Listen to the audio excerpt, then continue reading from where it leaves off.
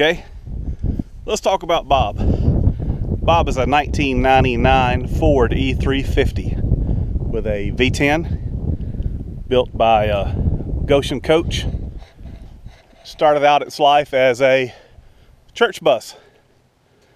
As a church in Decatur that owned it since it was new. And a band out of Elberton bought it. See my solar panels. A band out of Elberton bought it, and they used it to travel for, I guess, a little over 6 months. And it didn't work out, so I bought him. It's kind of intrigued by everybody building these stealth vehicles. I never really felt a huge need for stealth, doing what I do, but I thought I'd try to see what I could build.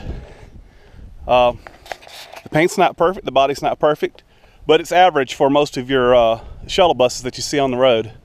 The biggest thing on the outside that is not stealth, had this custom hitch made. You notice there's 3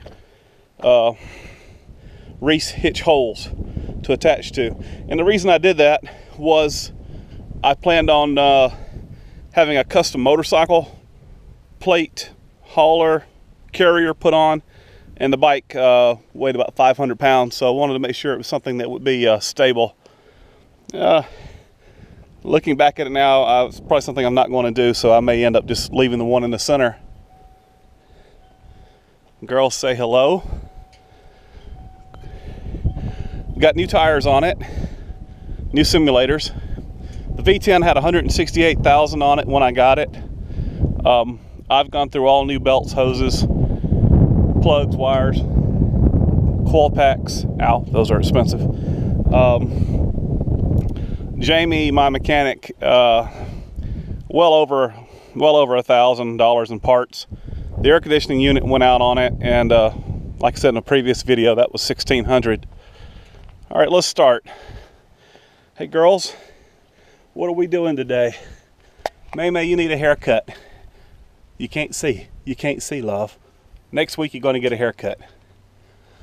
The cabinets here, as I walk in, they're painted black. I had them the plywood color and white, and you just drive by and people can look in, they can see the cabinet's pretty obvious. So I just painted a flat black. This RV is not finished. One reason I kind of hesitated to even show it to you guys really close, but let's just go ahead and 3,000 watt Xantrax converter. It was like $400, but I never use it because it's a battery hog even when you're not using it. It's a fantastic inverter, but it's power hungry.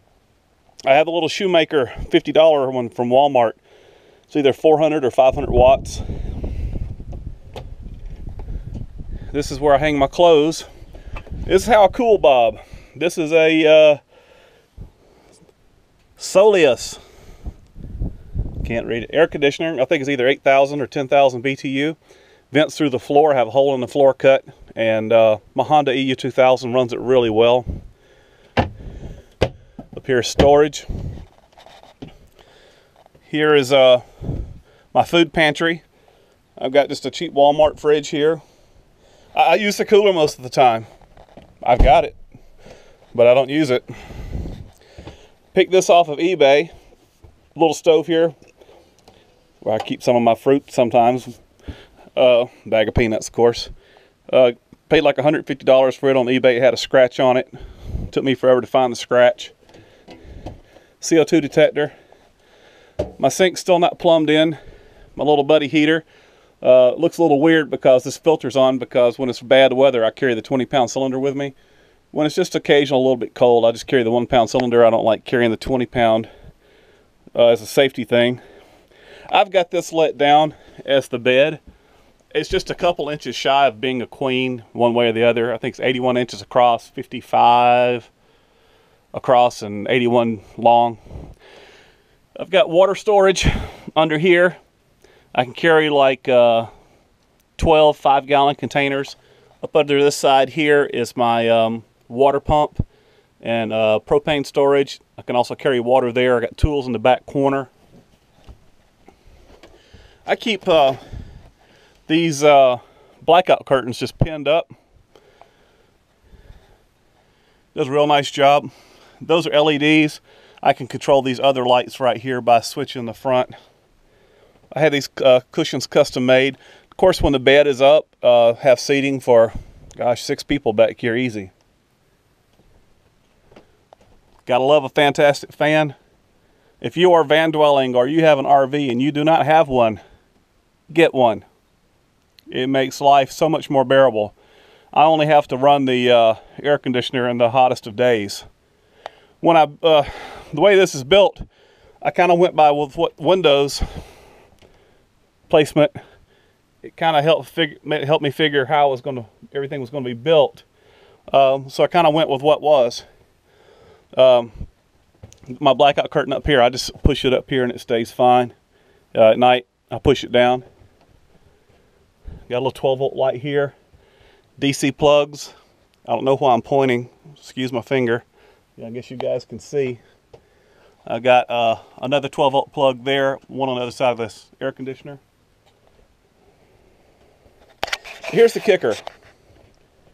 This is a twin size mattress, and I use it as a bench, but I use it as a lounge. I'm on this more than I am the queen size bed, but let me show you something kind of unique.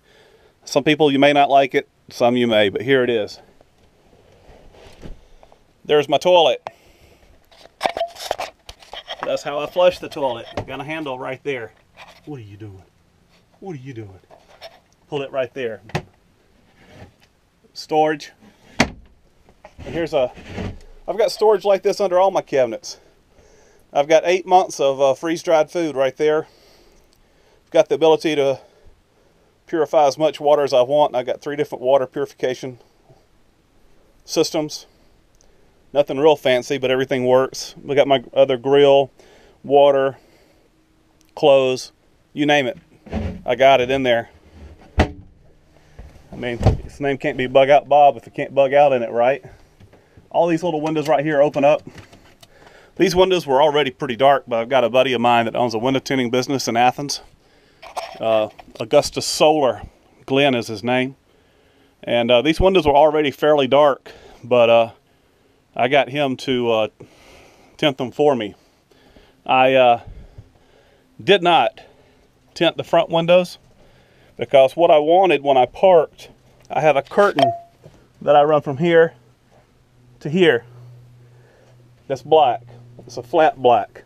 And when you're walking by at night, you look straight through. You don't realize that you can't see any light. And you're just not expecting this to be a camper in here. So whenever I camp at Walmart or whatever, that little curtain goes up, I pin it with some pins, and boom, nobody knows I'm there. Isn't that right? Oh, what a mess. Golly. Oh, you're getting a haircut soon. What else, what else, what else? Oh yeah, the solar system. It's got 2 100-watt solar panels on here. And I've got a morning side, this is a remote meter, but I've also got a controller that charges 2 different battery banks.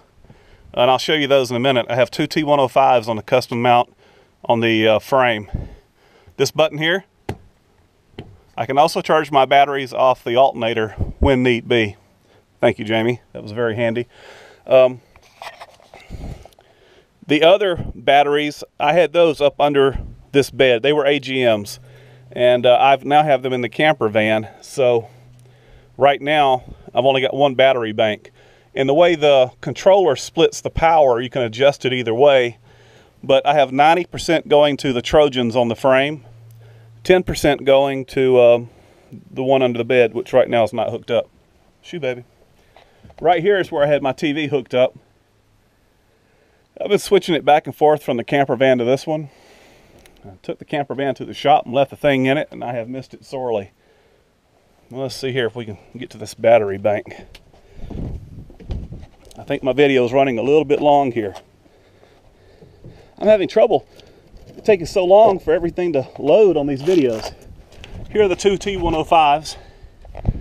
And this rack was actually under Eric's van, Nomadic Fanatics, the black one. I took it off of there and I had it cut. I thought I was going to get 3 batteries in here, which gave me, I put in 3 12 volts. but I was just a little bit too shy on size. So I ended up putting the two T105s, and I've been real happy with them. But I still need to get some AGMs, put them back up under the bed. What else? This V10 is my first V10, and I took it down to Savannah on a trip, and I babied it. I mean, I babied it. Drove it easy, drove it 55 miles an hour on the interstate, petted it. No trailer, no towing. Fairly good load on the inside. I mean, it doesn't have 15 people in there, but my stuff. And I got 10.5 miles per gallon. Oh, I also have a Reese hitch here in the front.